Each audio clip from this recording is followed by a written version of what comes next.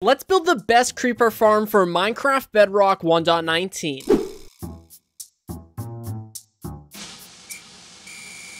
The first thing we're going to do is place down a double chest right here. Then we're going to grab our hoppers and come behind this chest. And we're going to go ahead and place down a 3x3 of hoppers with all of these hoppers running into one another. We're then going to grab some blocks and we're going to wrap blocks all the way around the hoppers and the chest just like so. And then we're going to place down one block right here. Now what we're going to do is we're going to build up 14 blocks on all of these blocks except for these front three. So ignore those three, but the rest of these we are going to build up 14. And after filling in all of those blocks, this is what the farm should look like. We're going to come up here now and we're just going to connect this up with blocks. So then you should have this little hole right here, or I guess it's a big hole, which we're going to fill in with a bunch of glass. So we're just going to fill in this entire front panel with glass, but leave a little doorway for right now. That way we can still access all of the hoppers. So just a nice little doorway, and just like that. At the top here, we want to grab some blocks. We're going to build out by 7 in every direction. So 1, 2, 3, 4, 5, 6, and 7. We're going to come over here now. 1, 2, 3, 4, 5, 6, and 7. Then we're going to come over here. 1, 2, 3, 4, 5, 6, 7. And finally, 1, 2, 3, 4, 5, 6, and 7. So now we want to go ahead and fill in this entire area. So the easiest way to do that is just go ahead and connect all of these lines up. And then we're going to go ahead and fill in all of these squares. And once you're done, this is what it should look like. You should have this massive platform with this little 3x3 in the center here. So what we want to do now is want to come to the edge of the platform, place down a temporary block, and then a block on top, and go ahead and break that temporary block. And then we're going to go ahead and place down a giant rim around the entirety of the farm. So we're just going to do this for the entire platform. And then when we connect it up over here, we're going to do the exact same thing again, except this time we're going to go ahead and use some stairs. So we want to go all the way around the entire platform with stairs now. And after placing down all of the stairs, we're going to go ahead and waterlog all of these now. And the easiest way to do this is just go ahead and create a little infinite water source. Just create a 3x3 hole, and then go ahead and place down some water on both sides of the hole. So now you've got some infinite water here, so you can go ahead and waterlog these stairs, grab some water, waterlog the stairs, grab some water, and we're going to do this for all of the stairs all the way around the platform. And after you've waterlogged all of the stairs, it should match up perfectly with the 3x3 hole we have in the center here. And honestly, this looks pretty satisfying if I do say so myself. We're going to come to the edge of the platform now, and we're going to place down a block right here, and then we're going to go ahead and place a block up, and then a block to the side. And then what we're going to do is we're going to go ahead and build this platform all the way across the platform, just like so. That sentence was a little bit redundant, but hopefully you get what I mean. We're going to leave a 1 block gap all the way around the farm to create a giant square inside of the water platform. From here, we want to go ahead and make a giant waffle shape or a grid pattern just by creating giant lines going all the way across this square. So we're going to make lines going this way, and we're also going to make lines going the other way as well to fill it in, leaving a 1 block gap between all of these stripes. And after you've made the giant waffle, we can go in here now and we're going to place down a trapdoor in the center of every single one of these holes. And then once you've placed down all your trapdoors, you're going to go ahead and open all of those trapdoors up again. So we're going to do this for the entire platform. With all the trapdoors in now, we're going to place down buttons on every odd block. So every time you have a trapdoor, you're going to leave a gap and then you're going to place down a button just like this. So just follow this pattern and we're going to go through the entire thing, leaving 1 block gaps, kind of doing this wherever the grid meets, if that makes sense. So you've got this line and then another line, and then you're going to place down a button in the center. So hopefully that makes sense. I'm going to show you when it is completely done. Alright, so this is a completed layer. This is what it should look like when you're completely done with one. But now we have to build a couple more just to make the farm a little more efficient.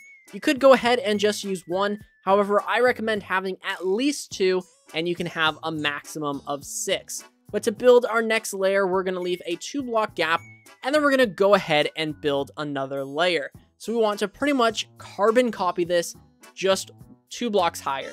After you've built a second layer, there's one more thing we need to do, and that's place down some trapdoors on the underside of this layer, just so that we don't have other things spawning like skeletons and zombies. If you want to have this as a mob farm, then go right ahead and forget this step. But if you just want creepers, then go ahead and place down trapdoors everywhere that there isn't a button. So we're going to do this for the entire layer until we have essentially a giant grid or checkerboard of trapdoors. Alright, and once you're done, it should look something like this. This is by far the hardest and lengthiest part of the build. However, this is what makes it so that you only get creepers, thus maximizing the amount of gunpowder you get. However, if you're going to make 6 layers, be prepared to do this 6 more times. Speaking of which, I'm going to do this so that we have 6 layers. After building 6 layers, this is what it should look like. And really quick, the very last layer, you're going to have this being your 6th layer. Then you need to have a roof with the trapdoors, but of course you want it to be a solid block layer, and you also want it to not have the buttons on top. So this is what it should look like when you have 6 layers. You could also do 3 and then have this top layer as well. It doesn't matter. I do recommend having at least 2 layers though. With that, what we're going to do is we're going to come up here, and on this top layer, we are going to expand out by 12 blocks in every single direction, similar to what we did down here for the water platform. And this is what it should look like after you've built out by 12. It is a considerably large platform, and it is going to spawn a ton of mobs in the night, so we have to go ahead and light this up. However, if you take a look underneath, you'll notice it's quite dark under here, and currently we have a couple mobs spawned beneath here.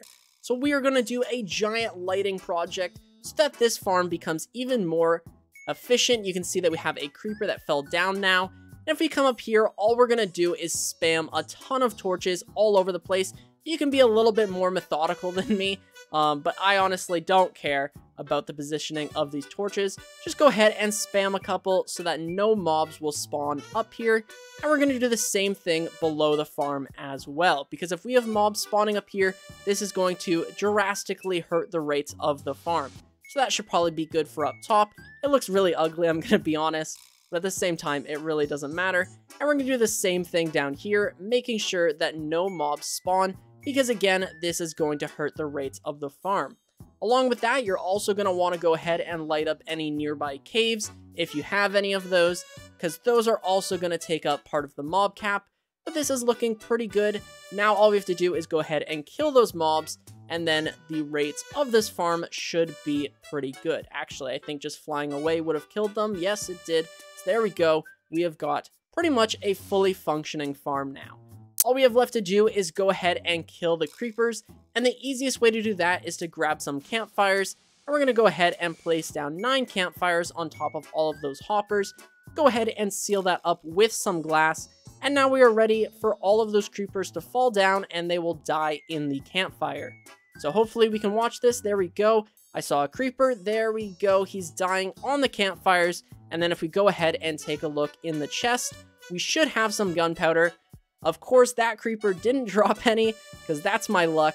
But yeah, so that's how the creepers are going to die, and we're going to get tons of gunpowder from this farm. There's only one thing left to do, and that's to create an AFK platform.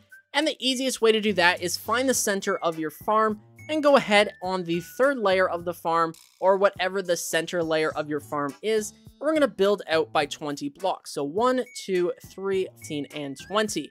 On this 20th block, we're going to go ahead and break this branch here. That way none of the creepers walk off. And then over here, we're going to grab some scaffolding, or you could go ahead and build yourself a pillar and some ladders. We're going to go ahead and drop some scaffolding down to create a way up here. That way we have a spot to AFK.